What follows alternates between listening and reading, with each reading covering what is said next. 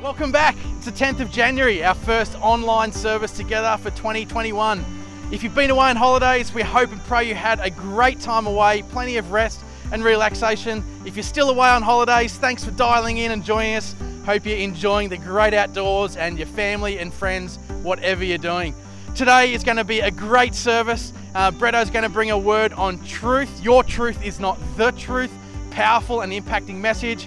A couple of songs of worship, and then we'll be wrapping it up after that. So stick around, it's going to be great. Next Sunday is the 17th of January, and it is our first in-person service for 2021. If you're around, be there. It's going to be awesome. Can't wait to have you there. If you want to continue to give through January while we're not in person, make sure you do so on the Kingsway website, kingsway.org.au. Love you to re-engage in that as we start the new year and we start it well. Also on the 24th of January, in 2 weeks' time, we have the CEO of Common Grace, Brooke Prentice, coming to speak, and that's going to be a wonderful service as well. So there's heaps coming up. It's going to be a great January. Can't wait to have you with us, but great to have you online right here, right now, so enjoy the service.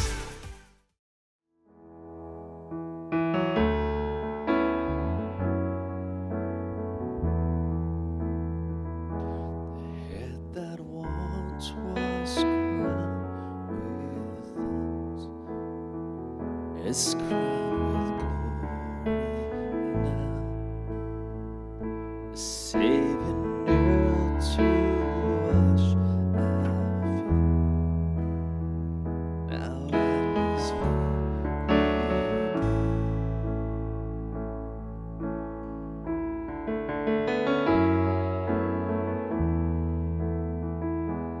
one who wore our sin and shame,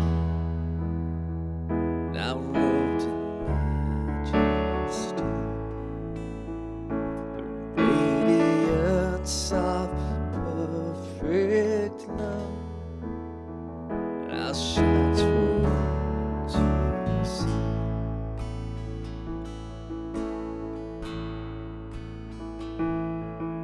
Your name is victory. Oh, praise will rise to Christ our King. Your name is victory. Oh, praise will rise to Christ our King. I invite you to stand this morning.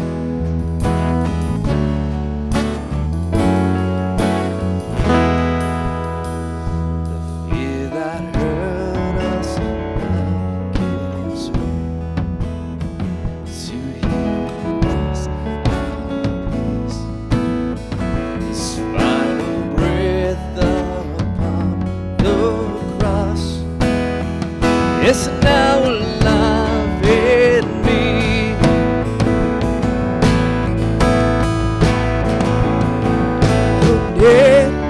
Your name is victory. Oh, praise will rise to Christ our King. Your name is victory. Oh, praise Christ our King.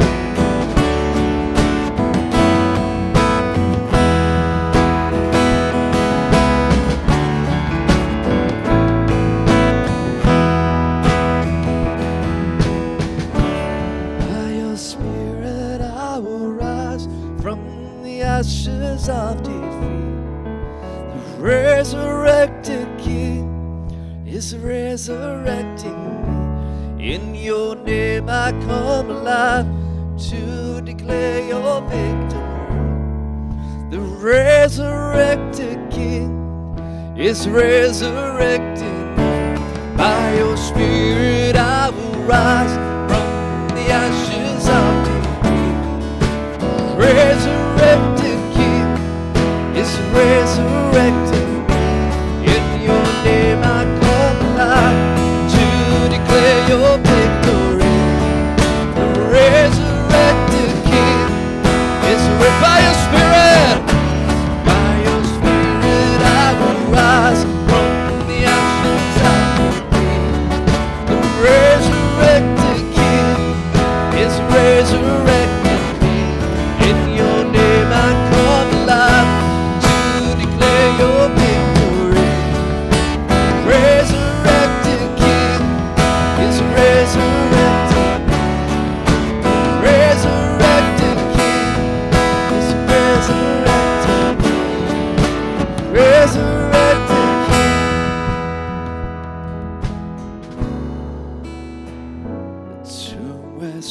soldiers watch in vain.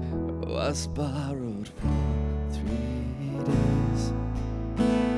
His body there would not remain.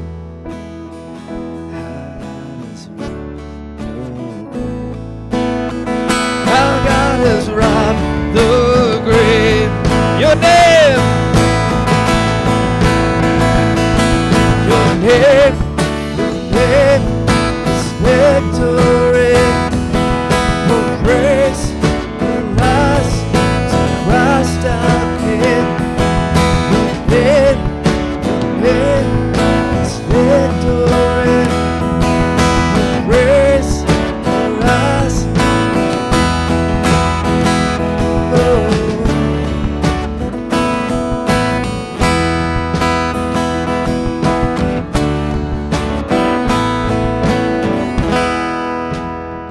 Bless you, God. Your name is victory.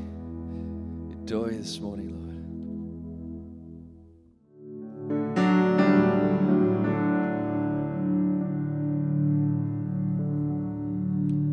I love you, Lord. Oh, your mercy never fails me. All my days I've been held in your hands. From the moment that I wake up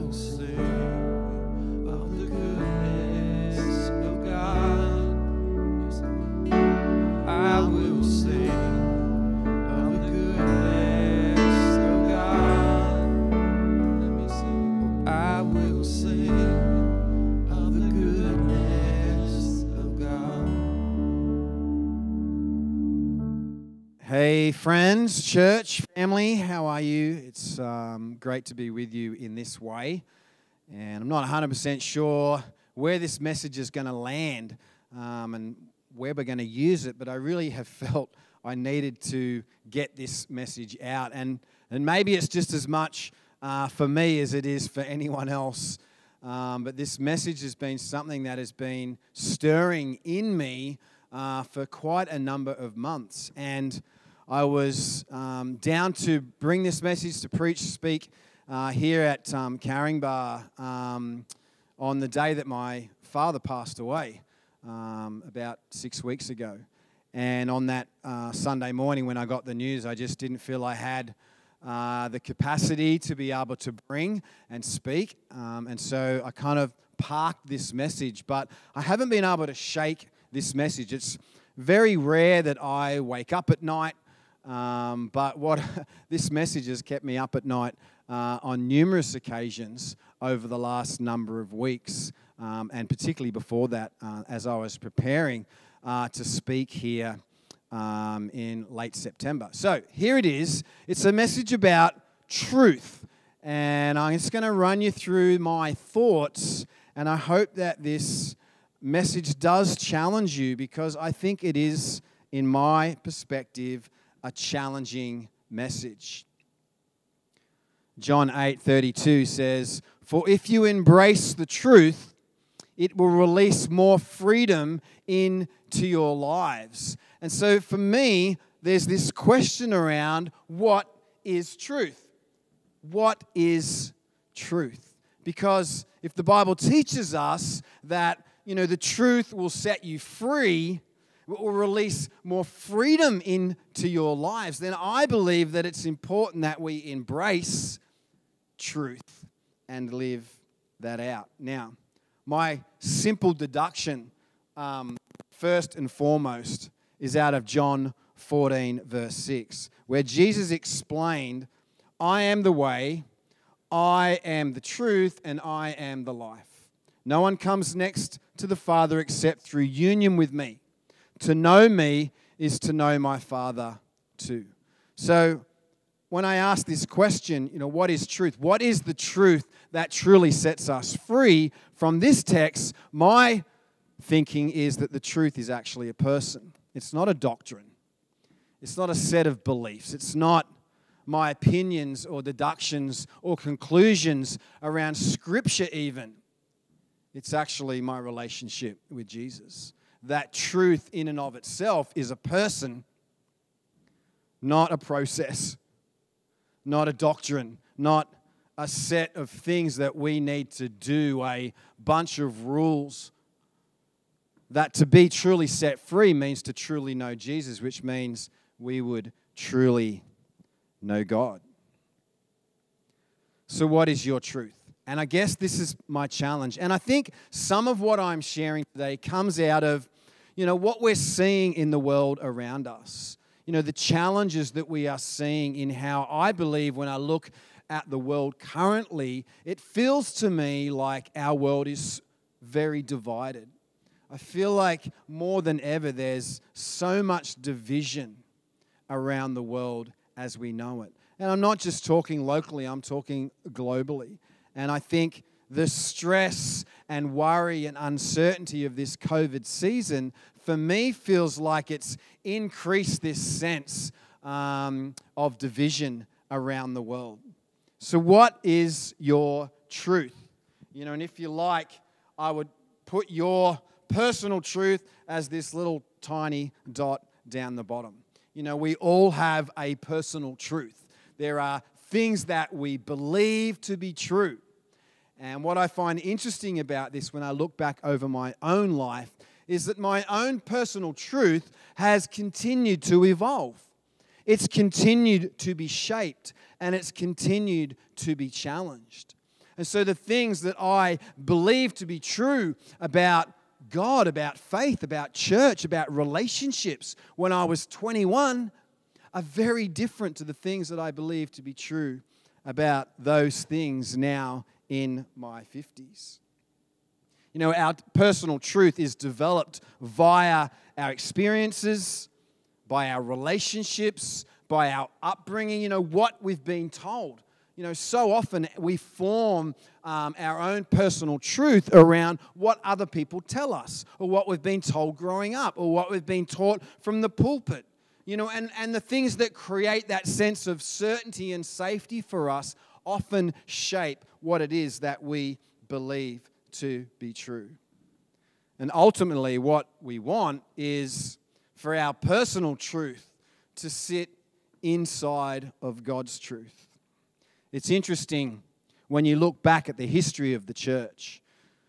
It's not God's truth that has created division. It's our own personal truth. It's the things that we have adopted as truth over the years. Things like worship or spiritual gifts, governance, leadership, finances, speaking in tongues, grace, music, inclusion, fashion, power, homosexuality, creation, hell, end times, gender equality, etc., etc., etc. And what we find is that all of us develop our own personal truths about these things based on the relationships we have with others, based on the things that we read, based on our interpretation, the way we read Scripture, what other people have told us, how we've been brought up. We all have a different opinion or a different deduction, a different understanding, a different view, a different personal truth about so much in our lives. John 16 says, there is so much more that I would like to say to you, but it's more than you could grasp at this moment. But when the truth-giving Spirit comes, so the Spirit of God, the Spirit of Jesus, He will unveil the reality of every truth. Now, what I find interesting and challenging for us as a community of faith, for the church generally, the church globally, the world globally, is that we all seem to come to a different conclusion around what is truth. And I think that's okay. I think we need to embrace that. We need to embrace the fact that people have different experiences, that people have different upbringings, that people's journeys are different, and so therefore their personal truth is different. But the important thing, the challenging thing, I believe, for us is that an understanding is that my personal truth doesn't completely fit inside of God's truth. That's the journey, right? That's my journey. My journey is I want my personal truth. I want everything that I believe to be true about life, about faith, about church, about God's word, about relationships, about ministry, about leadership, about worship, about spiritual gifts. I want all of that to fit inside God's truth.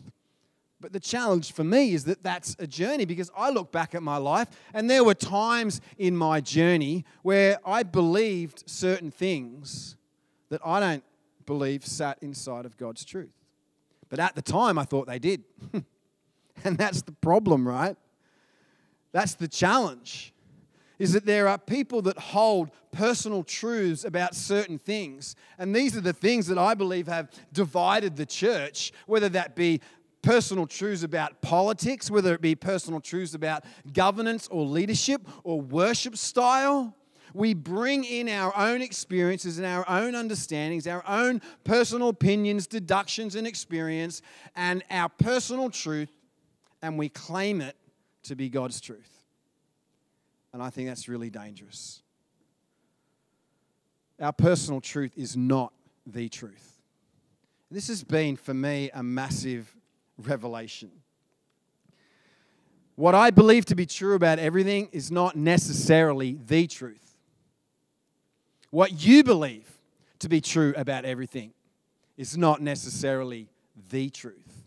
Now, I believe that there are some absolute truths that most of us, as followers of Jesus, I think would agree upon. But I also think that there's a lot of gray area in life.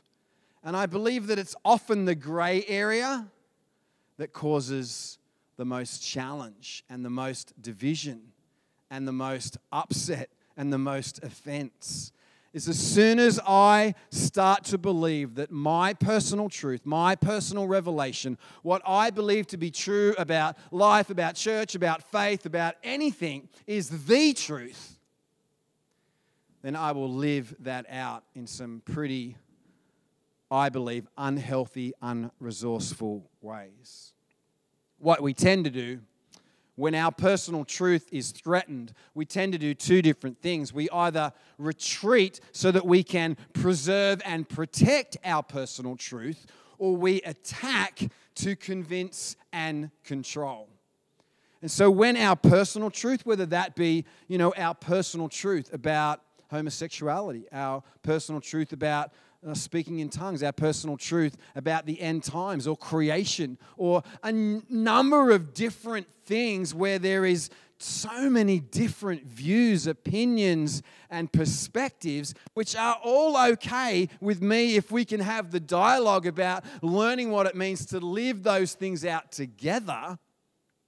But when we begin to say, my truth is the truth, that my perspective is the truth, that my opinion is the truth, and when my personal truth is threatened, then I will either try to preserve and protect, or I will try to convince and control. As I said before, I think the world seems more divided than ever. This increasingly uncertain time, there's so much division and differing of opinions that is going on around our world. And these are just a few of those: injustice and power, global warming, COVID, racism, equality, religion, poverty, etc., etc. There seems to be so much more divide and anger and frustration and attack and retreat, and people feeling like they need to defend themselves or attack other people. This context of my truth is the truth, we are seeing played out in so many different arenas and areas across our world. And I'm not just in the church. We see this in the political realm. We see this impacting all of these, where people have this idea that their truth is the truth.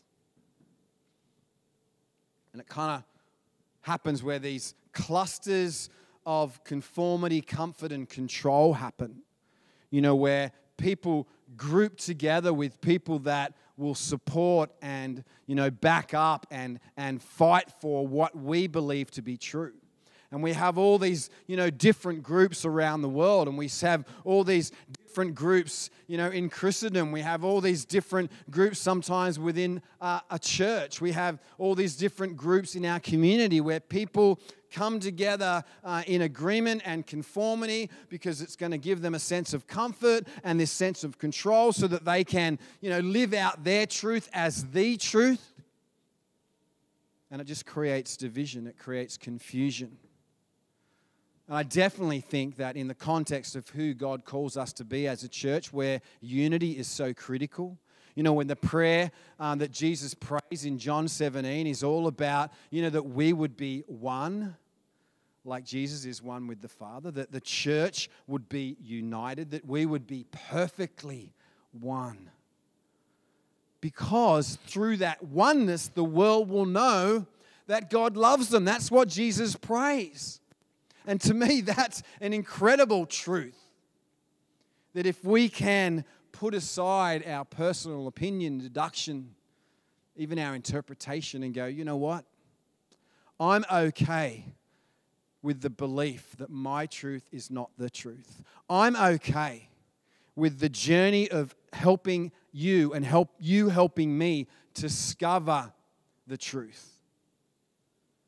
By coming to a conversation where I'm prepared to put aside what I think is true so that I can develop and engage and grow and become all that God has called and created me to be, fulfilling that purpose in my life. So in a sense, we need these collectives of diversity, opposition, and chaos. We need people not to be in groups of conformity where they, cheer one another on about their personal truth, declaring that what we hold in our hands is the truth. We actually need these people to come together with their difference of opinion, with this sense of diversity, with, even this opposition and chaos, and come to that place with this idea that we are going to work together and wrestle with one another so that we can discover what it is that we need to do to heal the world, to serve the poor, to create equality, to solve the big issues in our world and on our planet, and the issues in our families and our churches. Collectives of people that are prepared to be open to the thought that their personal truth is not the truth. Where we come together with this heart to listen, to learn, and to love. I believe that the church is called to lead this example. I believe that the church at the forefront should be leading these collectives where people are prepared to come together with this revelation that my personal truth is not the truth. And I'm going to come and I'm going to listen, I'm going to learn, and I am going to love. In fact, I'm going to put other people before myself. I think that in our culture is a challenge. Philippians 2 says this, be free from pride-filled opinions. And I have to tell you that when I see people banging on about their personal truths, it's filled with pride. It's not about other people. It's not even about what necessarily God wants. It's about what they feel safe and comfortable in protecting or controlling. For they will only harm your cherished unity. Amen. We see that. Don't allow self-promotion to hide in your hearts, but in authentic humility, put others first and view others as more important than yourselves. Abandon every display of selfishness. I love this bit. Possess a greater concern for what matters to others instead of your own interests. You know what that says? That says have a greater concern for what someone else's personal truth is than what your own personal truth is. And have that dialogue. Come together. Let go of pride. Let go of what it is that you think is right. All of us. I have to do this. This is a challenge for me. And I think one of the reasons why it keeps me up at night, or has kept me up at night, is because I need to live this out. I am walking into environments and experiences every day that challenge this. In the church, in the community, in the workplace, in the family. I'm called to be free from these pride-filled opinions where I believe that my personal truth is the truth. And I need to come to these conversations with a concern for what matters to others instead of my own interests. This is the challenge about truth. I believe that God wants to empower us as His church. He wants to empower you in your journey as a follower of Jesus. He wants us to lead in a different way. He wants us to put aside, not surrender or give up our personal truth, but put aside the idea that my truth is the truth. And have conversations and collectives and wrestle and collaborate. And be creative in the midst of this crisis, in the midst of the chaos that will bring, where our opinions are different and where we are passionate about our personal truth. But to come to those conversations with an open heart, to learn, to listen, and to love, so that we can truly and fully live out what I believe we need to live out to be the city on a hill that cannot be hidden. where we will set an example to the rest of the world at what it means to be as one. And that we would know the truth, which is Jesus Christ. Amen.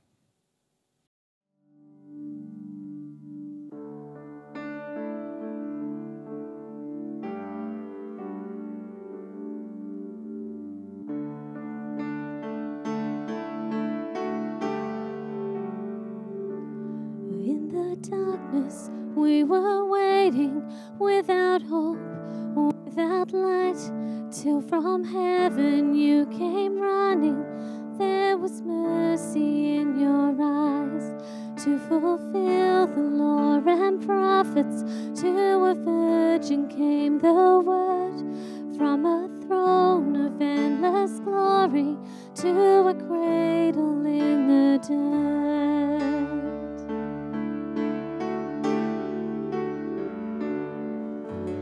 Praise the Father, praise the Son, praise the Spirit, three in one. God of glory, majesty, praise forever to the King of Kings.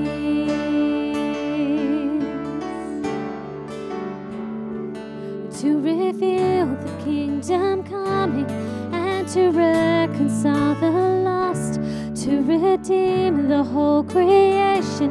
You did not despise the cross, for even in your suffering you saw to the other side, knowing this was our salvation. Jesus, for our sake you died.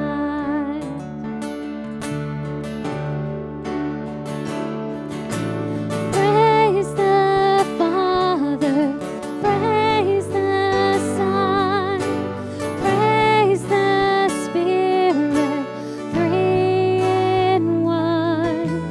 God of glory, majesty, praise forever to the King of Kings.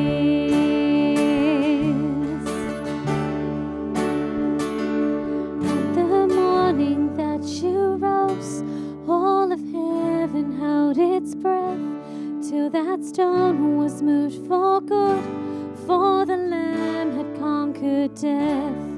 And the dead rose from their tombs, and the angels stood in awe, for the souls of all who come to the Father are restored. And the church of Christ was born, and the Spirit lit the flame. Now this gospel truth of old shall not kneel, shall not fail.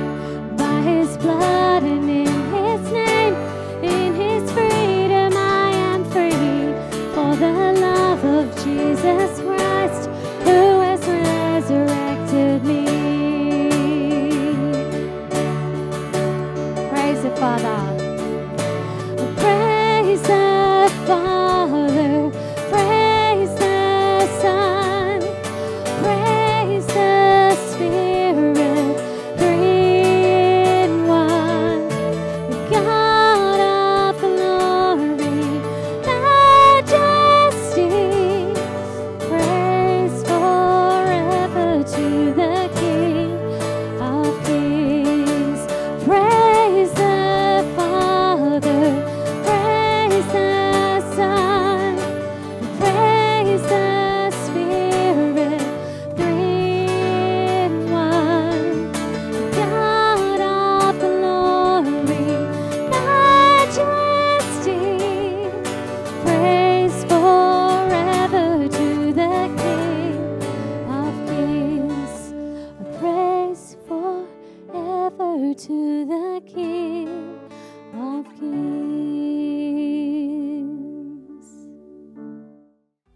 Hey, thanks so much for joining us today. What a great time we've had together. And I told you it was a great word from Bretto. Next week, Sunday, 17th, don't forget, if you're around, be in church. It's going to be a great time, regathered for 2021 in person. Can't wait to see you there.